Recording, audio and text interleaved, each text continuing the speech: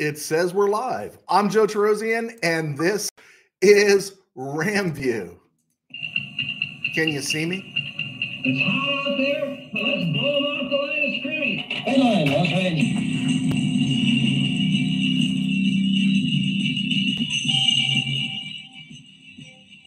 Live from the Ram Cave, I'm Joe Carollo, and this is RamView, the 2024 edition on March the 25th. I'm throwing off. I don't have any video feed. Can you guys see my video feed?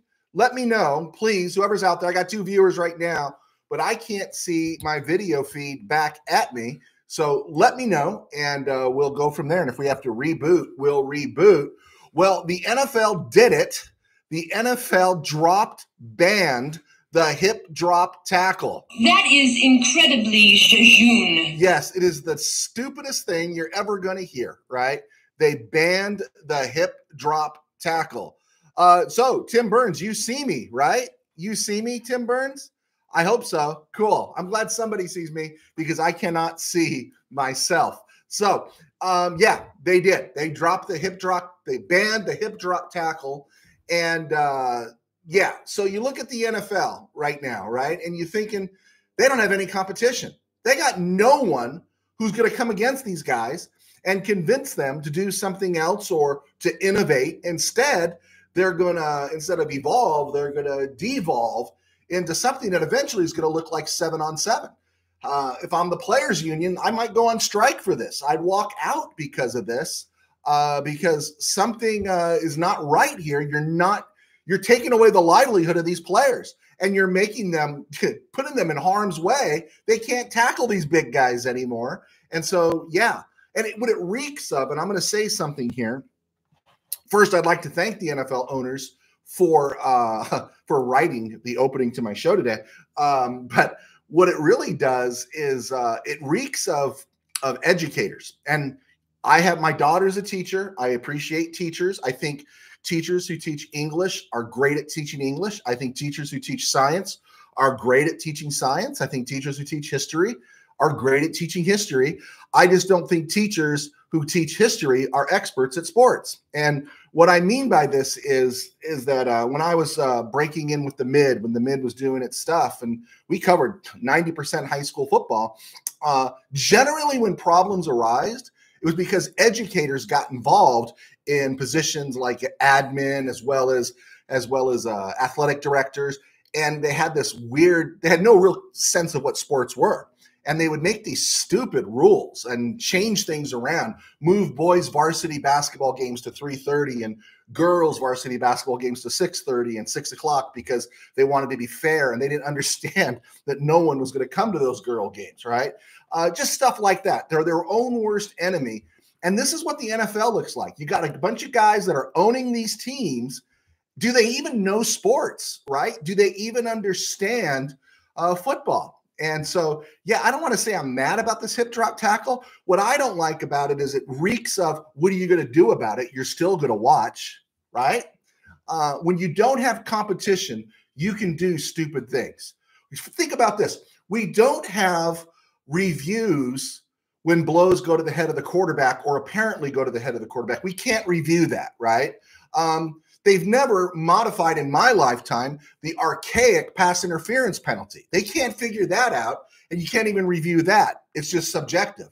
And just in case fans think the game is about watching football and football players, we've seen in the last few years, officials will throw flags penalties taking place on the other side of the field that have no bearing on the play. It's a sweep right, and the boundary receiver on the far left and the boundary corner are tied up in a holding or whatever, has no bearing on the play, so we'll throw the flag for that.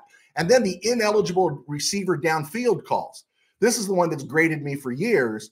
You know, there was a reason the players wear numbers 50 through 79. They're ineligible numbers, right? And if a player's 1 yard and 1 inch down the field, they're going to flag them.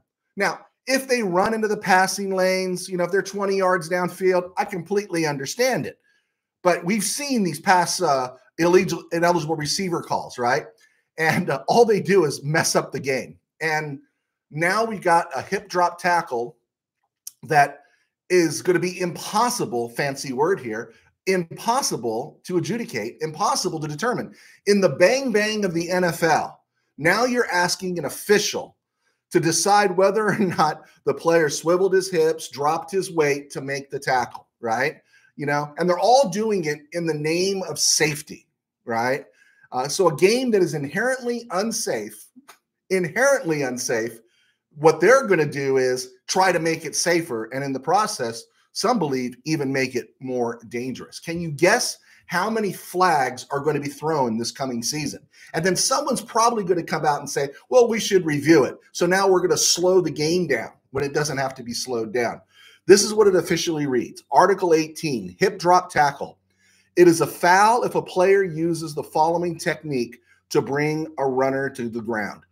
A, grabs the runner with both hands or wraps the runner with both arms and unweights himself by swiveling and dropping his hips and or lower body landing on and trapping the runner's legs at or below the knee.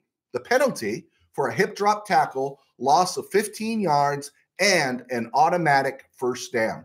So now, not only can you not use your hips to drop, but now you got to make sure you don't land on anybody, right? And how are you going to prevent that, right? How are you going to prevent how you land on somebody else, right?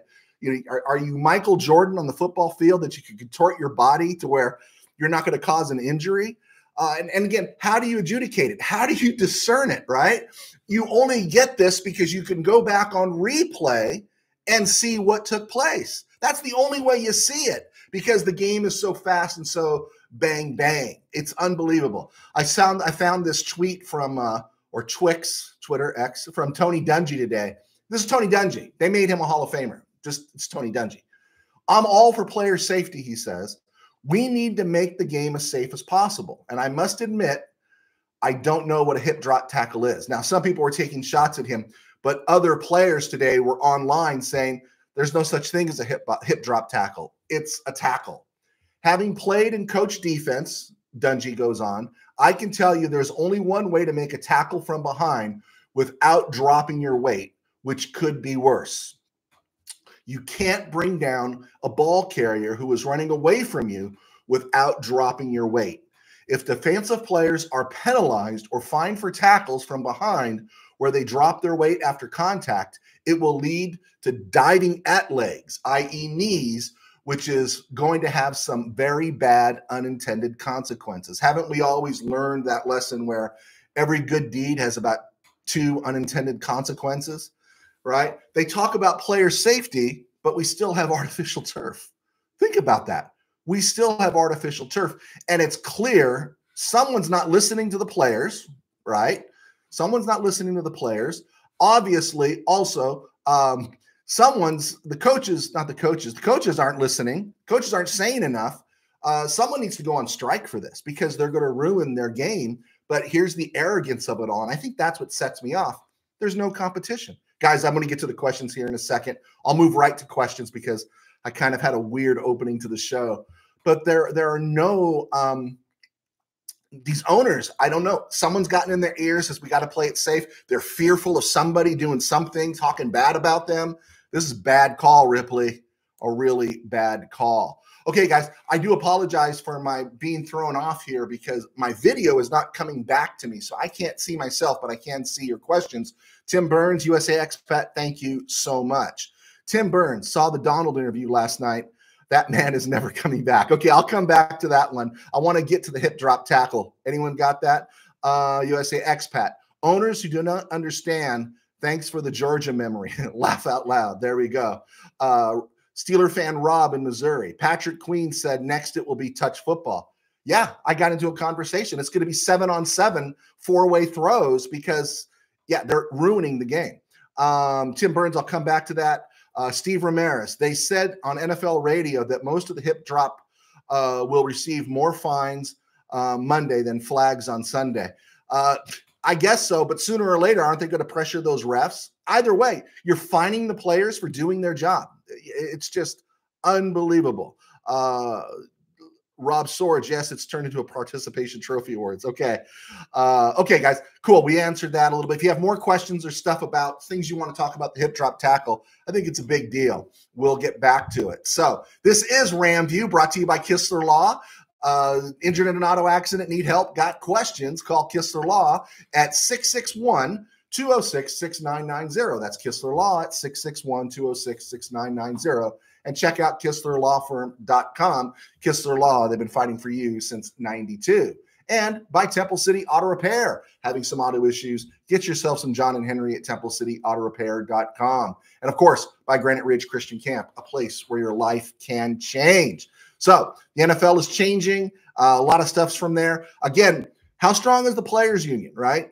If the players went on strike to get rid of artificial turf, I'd support the players 100%.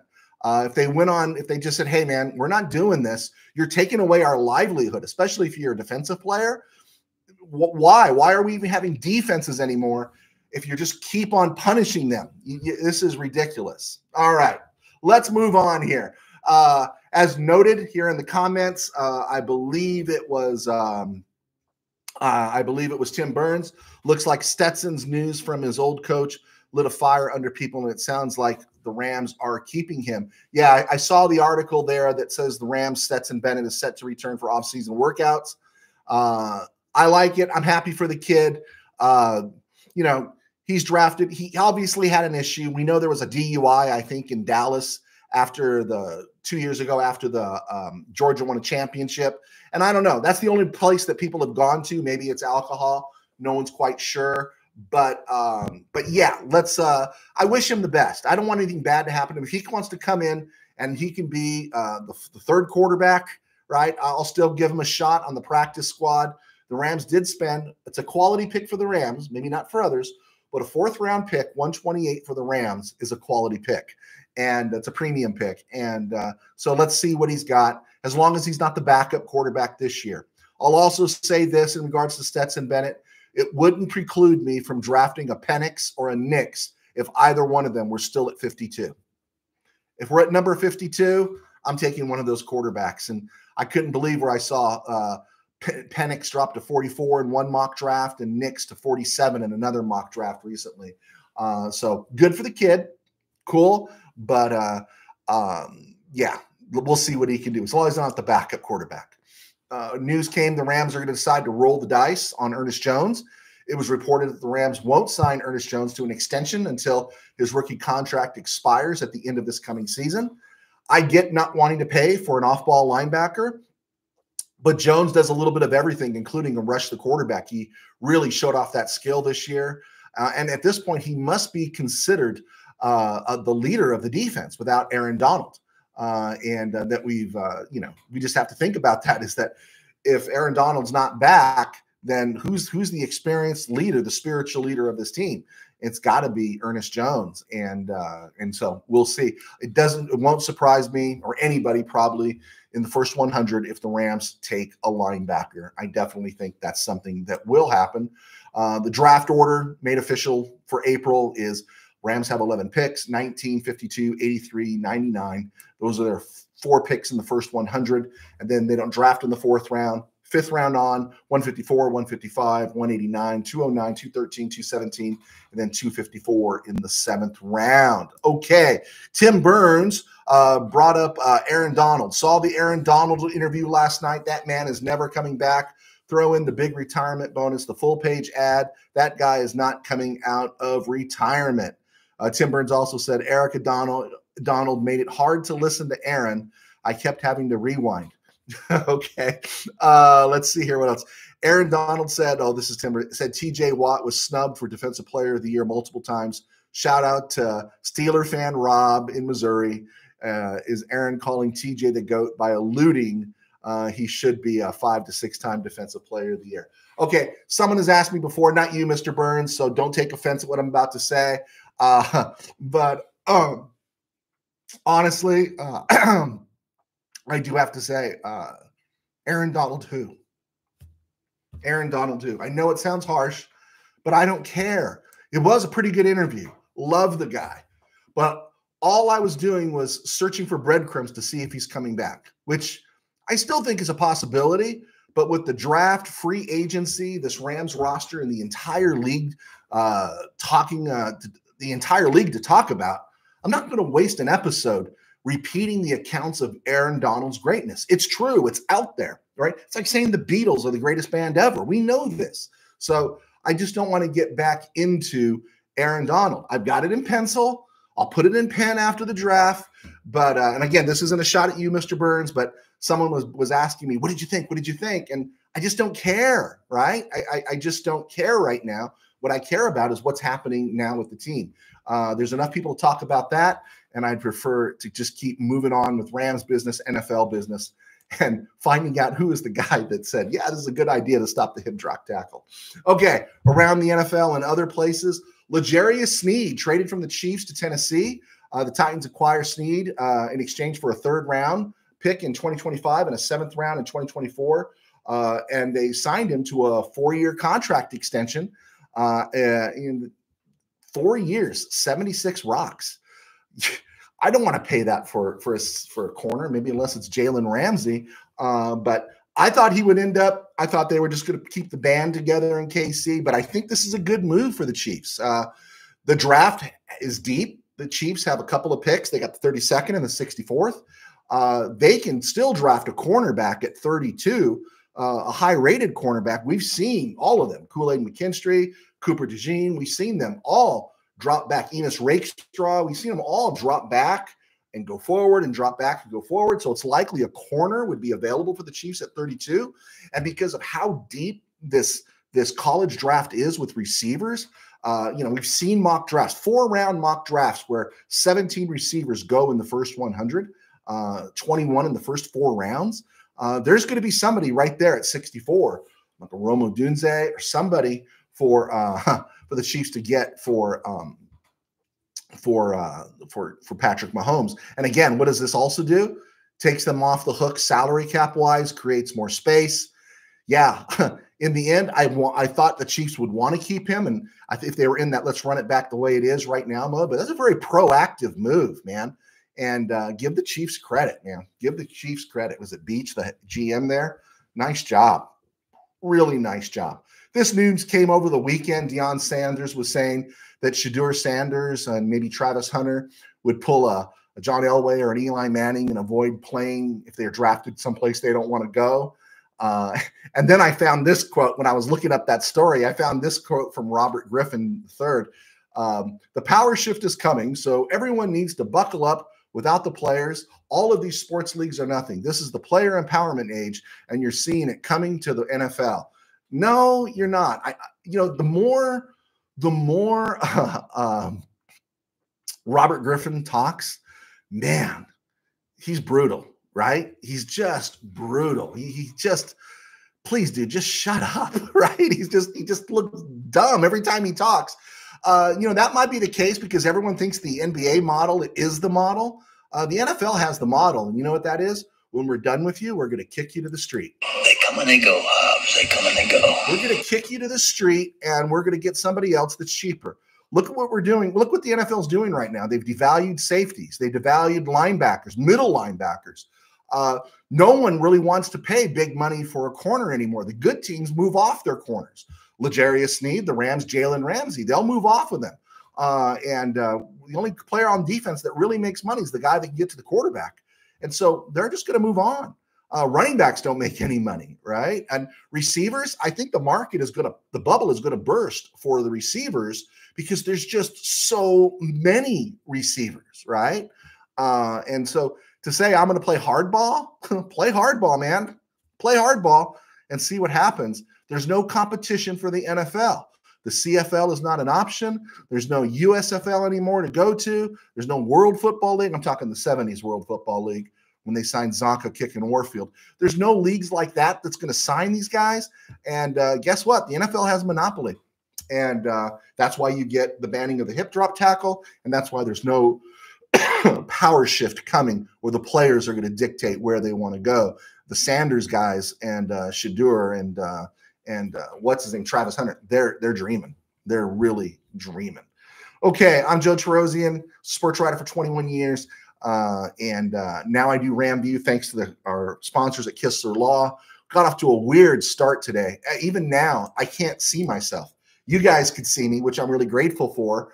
I hope it's not going to work on the playback probably when people watch the show later. So I apologize for being discombobulated here. But I was a sports writer for 21 years, founding member at the Mid.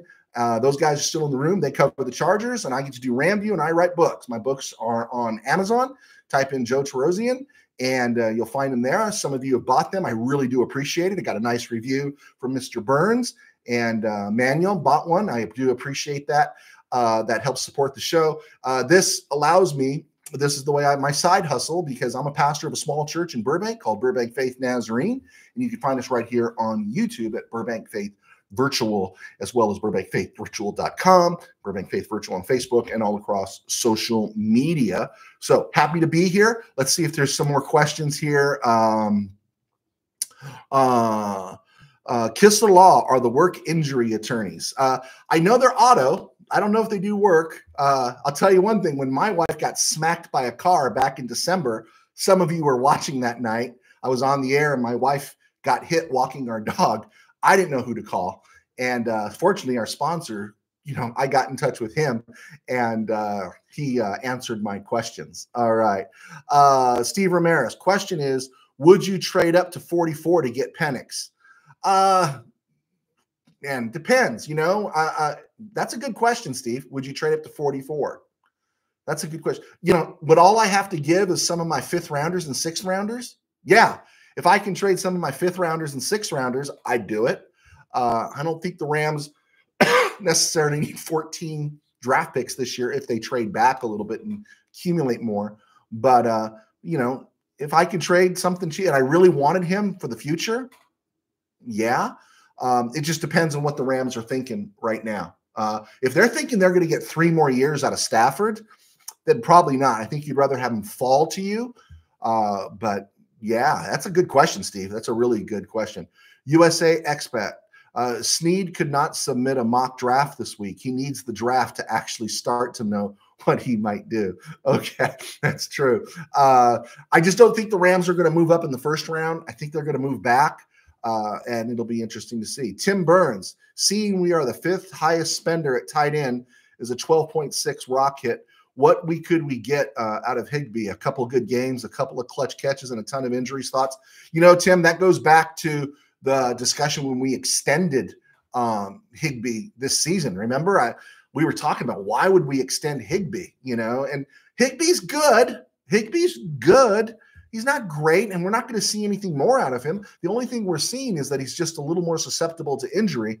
Although that hit he took in the playoffs is a tad bit of an outlier, but it is something that happens to players when you get older. And here's the thing, someone has described it.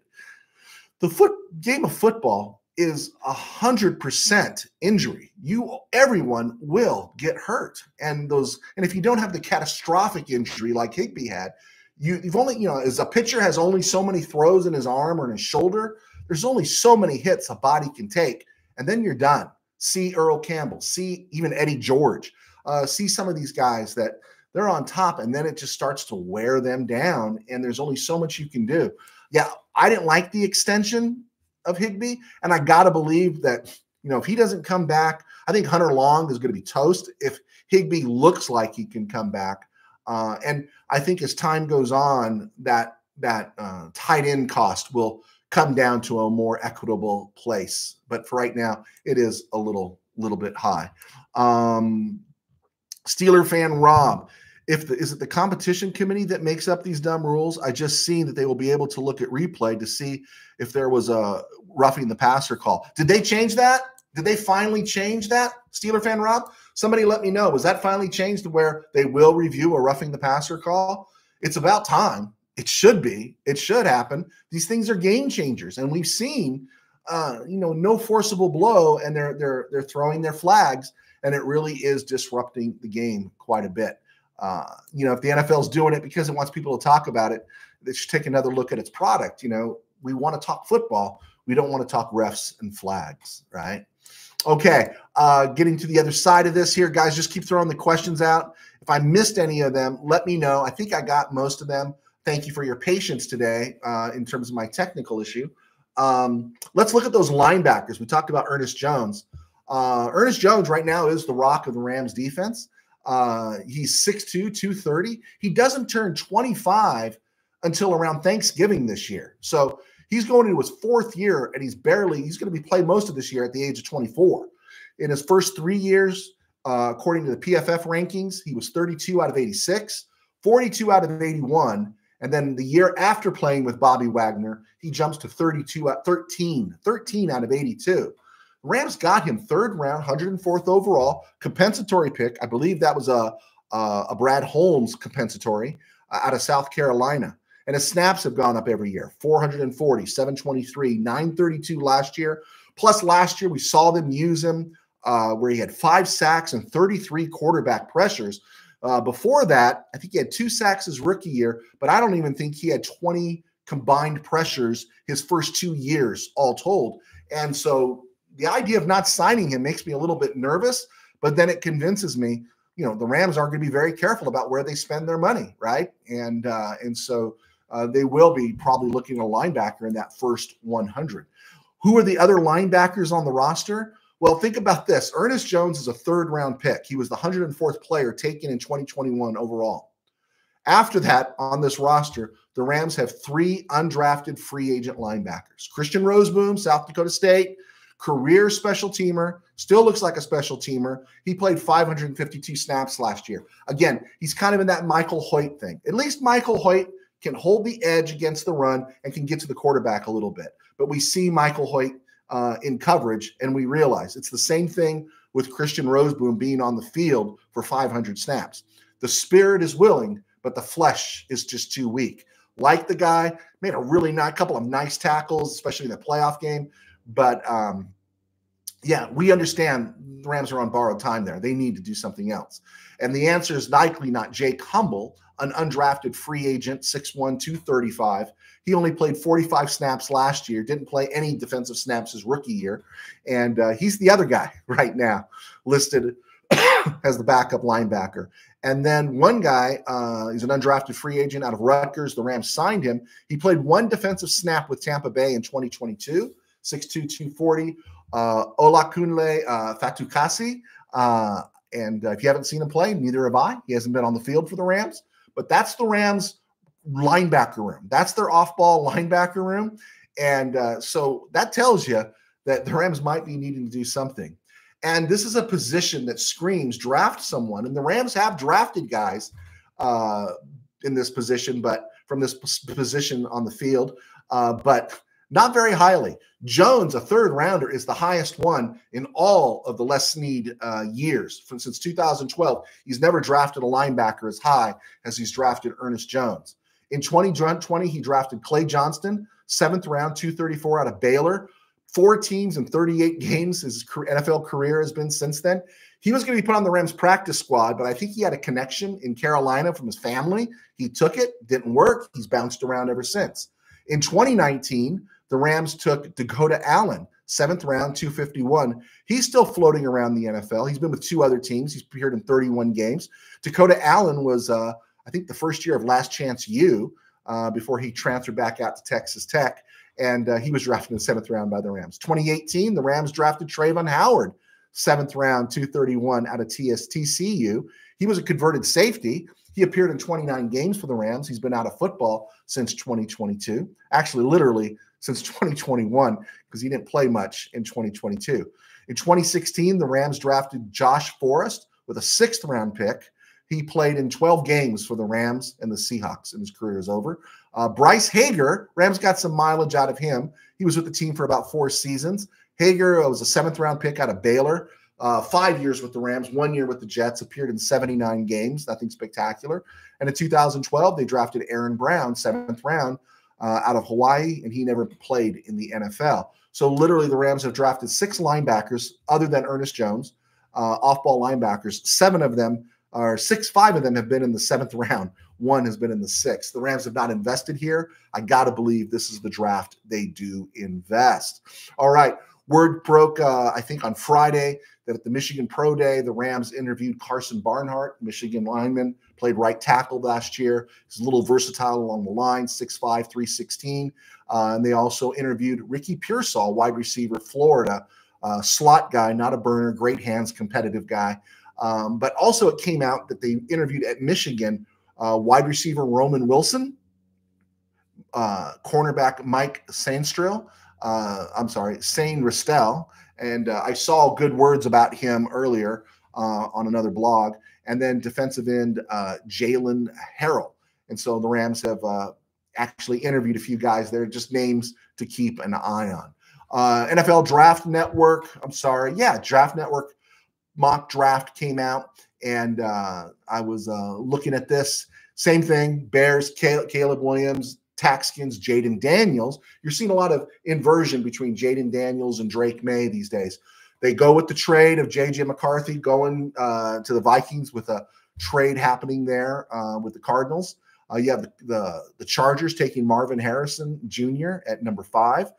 Malik Neighbors going to Giants at 6. Again, Joe Alt at number 7. You have the Cardinals moving up with the Falcons and taking Romo Dunze at number 8. The Bears taking Jared Verse at number 9. Jets taking Talisi Fuagi at 10. Dallas Turner to the Falcons at 11. Brock Bowers to the Broncos at 12. Terrion Arnold to the Raiders at 13. Olu Fashanu to the Saints. We were talking about that on Twitter today. We're seeing Fashanu. The stock is kind of dropping a little bit. He was a top 10 guy, and he seems to be overtaken by Talisi Fuaga. Colts, Quinyon Marshall. Chop Robinson, a Tim Burns special. He's at number 16 to the Eagles because they talk about a trade between the Seahawks and the Eagles. Jaguars, number 17, Amarius Mims. Bengals, Brian Thomas. And they have the Rams at 19 taking Johnny Newton. And then the rest of it kind of plays out in similar fashion. Chiefs taking Keon Coleman at number 32, wide receiver. I thought it was interesting. We've now looked at 21 mock drafts. 6 of them have the Rams taking Latu from UCLA, but 3 of them now, the next guy down most have speculated the Rams would take is Jerzon or Johnny Newton from Illinois. And so he's been in 3 of them. I would expect a lot more with him and Byron Murphy as we get into April and move closer to the draft. The interesting thing about this 2-round NFL Draft Network draft was in the second round, they had Kingsley Sumatea, the BYU tackle, going to the Bolts. That makes sense. Marshawn Nealand, favorite there of Manuel Correa, going at number 39 to the Panthers. Cooper DeJean of Iowa, a Burns special, at number 41 to the Packers. Penix to the Raiders at number 44. I'm wondering if Steve Ramirez saw that one. At number 45, now this was interesting. Number 45, Xavier Worthy going to the Saints. Do you remember the last mock draft we had with Chad Reuter of the NFL.com? Chad Reuter had the Chiefs moving up from 32 to number 19 with the Rams to draft Xavier Worthy. NFL Draft Network comes back today or yesterday and says the Saints would take Xavier Worthy at number 45. It just goes to let you know they are all over the yard on this. There's just as much experts as you are, okay? Some of them, fortunately, maybe are in the room. They're able to text a GM or a scout and get a little bit of inside information. But in their speculation, don't ever take a back seat, guys. Nothing's crazy, right? We just saw this huge wave. NFL.com. If I worked for NFL.com, people would say, oh, he's got credibility, right? If you worked for, NFL.com or ESPN, they'd say you've got credibility. And we've seen the whiffs and the swings that these guys take. So you don't ever have to take a back seat or let anyone talk trash at you or talk down to you. Xavier Worthy to the Saints at number 45. Adonai Mitchell, the other Texas receiver, going to the Colts at number 46. The Colts would be thrilled with Adonai Mitchell at number 46. And this was the one. Bo Nix going to the Giants at number 47. Daniel Jeremiah, I think it was last week. I think it was Daniel Jeremiah, had Bo Nix going, I think, number 12 to the Denver Broncos, right? Says who? Says what? Huh? How do you figure all this? And then this one had draft, because probably the interview, had the Rams taking the Michigan corner, Mike Sainristel, at number 52. Just wanted to throw that out there for you guys to listen to. All right, we're going to keep pressing on here because I want to get to the questions. And I promise I'll get there, guys. I want to do this date in history and make sure we get it right. All right. My man. Okay, March 25th, on this date in history, born is Joe Carollo. No one remembers Joe Carollo. We remember Tom Mack coming to the Rams in the mid-'60s, or maybe we don't remember, but we know of Hall of Famer Tom Mack. He was the left guard for years. The right guard was Joe Schiavelli, who got there in 61, as did Charlie Cowan. And those guys played, all of them played into the mid-'70s. Through 75, Cowan and Schiavelli, and through 78, Tom Mack, right? That's why the Rams' offensive lines were so great. We remember a Hall of Famer named Bob Brown coming in and playing left tackle for the Rams in 69 and in 70. But a guy that's forgotten was a Pro Bowl left tackle for the Rams. His name was Joe Carollo. Today he turns 84. He was drafted by the Rams out of Notre Dame, second round, smaller league in those days, 16 overall in 1962. And he, 6'2", 265, which was good size for those days. He started at left tackle for the Rams from 1962 to 1968, starting 70 games, playing in 70. Playing in 97 games, starting 70. And he didn't miss a game from 1965 through 68. But in 68, he made the Pro Bowl, and the Rams took advantage of it and traded him to Philadelphia for future Hall of Famer Bob Brown and Jim Nettles, who was with the Rams through 72. Carollo started 2 years for the Eagles and then returned to the Rams in 1971 to play in 11 games as a backup. And he's completely forgotten. This guy was a steady performer for the Rams.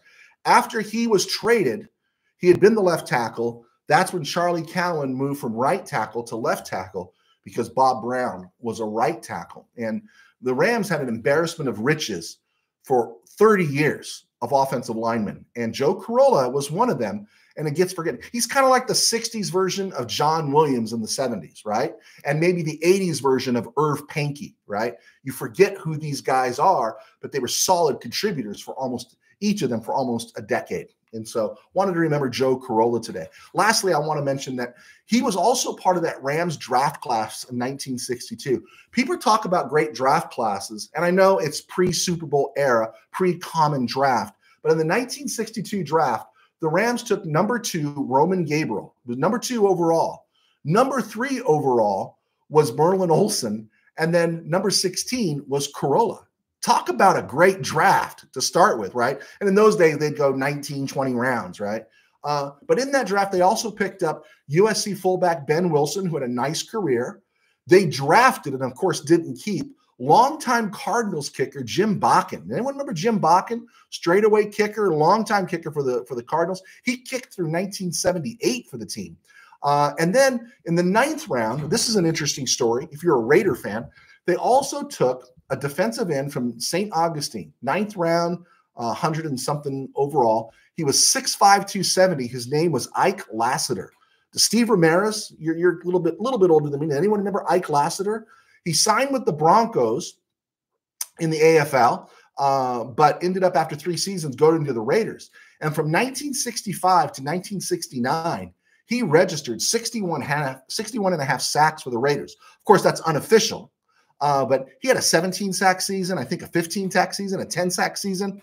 Pretty amazing player. He passed away about 10 years ago, but almost like I didn't even know who this guy was. And so I thought it was worth mentioning that we remember Joe Carollo, that 1962 draft, and then some of these players from Ben Wilson, Jim Bakken, and of course, Ike Lassiter. On this date in 1983, Bob Waterfield died, Hall of Fame quarterback from the 1945 and 1951 Rams. And of course, Red Phillips, he passed away in 2015, an excellent receiver for the Rams. You know, Waterfield was only 62 when he passed away. Red Phillips was 79. I've gone into Red Phillips before, and we'll do it again later. Tomorrow, since we're not on the air, want to get this one in, March 26th. Marshall Faulk retired as a Ram in 2007. Significant signings. In 2018, the Rams on March 26th signed Ndamukong Suh. In 2021, they signed Deshaun Jackson. And then this one. In 1985, on March 26th, don't get mad at me, it wasn't my fault, the Rams signed Dieter Brock. I don't know how you feel about Dieter Brock, but, you know, he was the only one that could overthrow, Gaddafi, they said. Dieter Brock was a unique experience of pain and terror for Ram fans. There we go. We got that in there. Let's look at some of these draft picks and see what we got here. Or sorry, questions and see what we got. Tim Burns, Rice, wide receiver, USC is finally getting on some Rams mock drafts. Good. Yeah. You know what? He's a nice receiver. You know, I don't know if I'd want him in the first 100, but he is a nice receiver. Let's see where we at here. Blah, blah, blah, blah. Tim Burns, Gene Upshaw just threw up. I hope so. I hope somebody up there is picking up the mantle. Rob Sorge, this is Steeler fan Rob in Missouri. I just seen it on the NFL Network. So they are going to review roughing the passer. That's good. That's great. Tim Burns, can Stafford throw for 1,500 yards to Kupp and Puka in the same season? As long as the NFL is not going to allow tackling, of course. Yeah, I truly believe he could, right? Because the players are going to stay untouched, right? And, you know, the only thing they have to worry about is pulling a Dre Greenlaw and popping a hamstring or popping an Achilles running onto the field. But that is a possibility. If not 1,500 yards, they could each throw for 1,000. They could each get 1,000. You know, back in the days of Ellard and Flipper, I think both those guys went over 1,000 for the Rams. Because I think it was, and I'll be corrected here, Everett threw for 3, Bell ran for 1,000, and then I think both Flipper and Ellard were over 1,000. And we know that happened in the Greatest Show on Turf era. Manuel Correa, Mac was a good friend of my uncle. Ooh, Tom Mack, really? That's pretty cool, man. That's really cool. I'd love to hear Tom Mack stories. Good for you. Steve Ramirez, looks like challenge rule was changed. Coaches get a third if at least one of his 2 challenges is won. Well, why would you mess with that?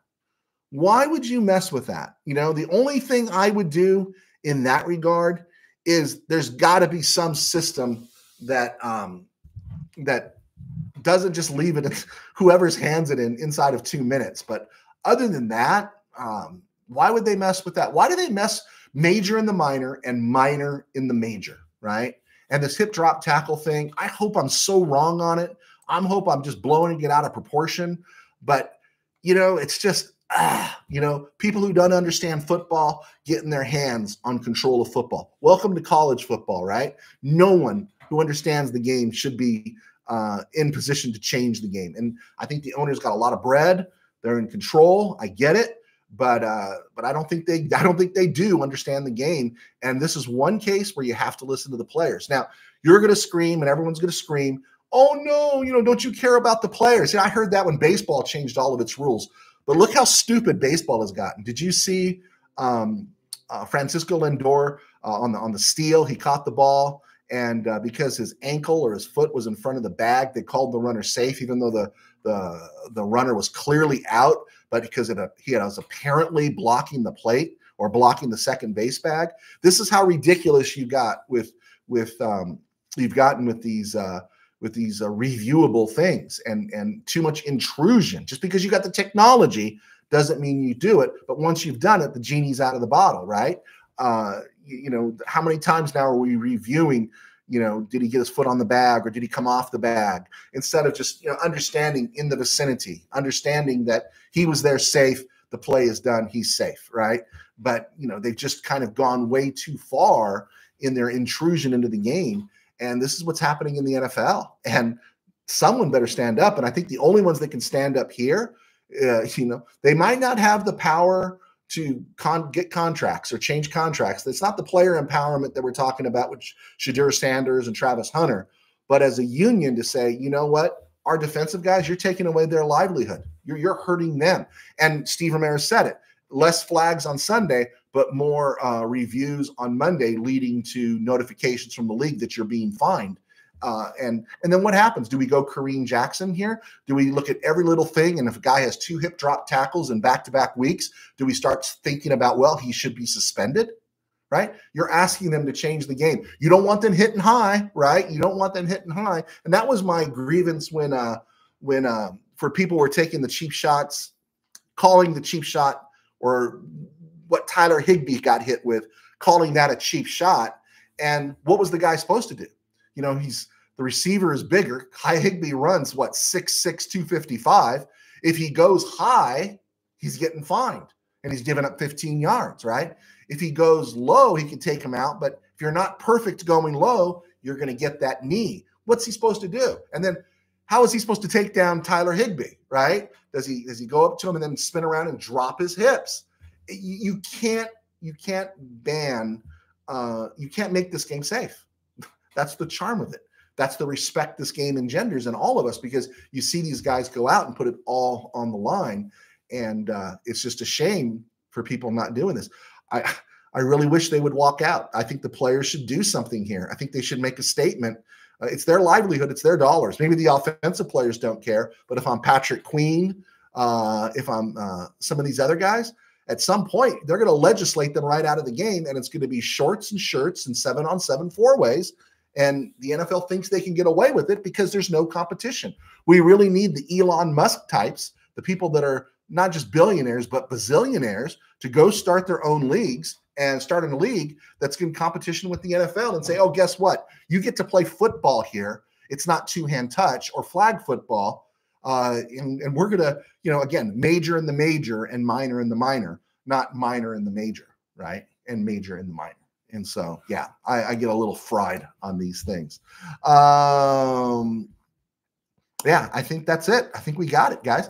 Any questions? Anyone have any questions out there? This is just blowing me away because I can't see myself at all. At all. I don't know what happened. I don't know what took place. But, yeah, I can't see myself, and I can see you're out there, but that's where we're at. So, all right. If something changes overnight, we'll do a RamView supplemental. And please, guys, if you could hit the like button, the subscribe button. Again, this is just a weird show today. I feel like I'm really out of it. I hope you enjoyed it. But if something else comes up, throw me a line and we'll talk. I appreciate you, Steve Ramirez, Tim Burns, USA Expat, Manuel, Steeler fan Rob. Appreciate all you guys clicking on, and everyone else that is out there. Thank you so much. Thank you for your support. And I do appreciate it. Okay, let's get out of here. Have a great day. Take care.